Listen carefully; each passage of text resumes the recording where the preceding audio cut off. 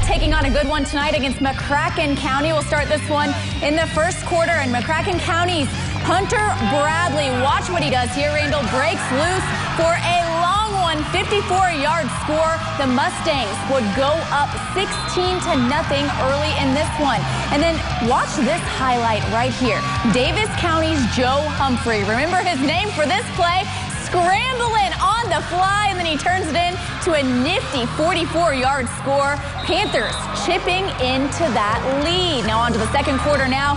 Mustangs trying to convert on fourth down, and Hunter Bradley, he does it again. Give him 41 this time, and the score on fourth down, 23-7 Mustangs. And Bradley and the Mustangs would just be a little too much for the Panthers tonight. Daviess County falls in this one, 56-22.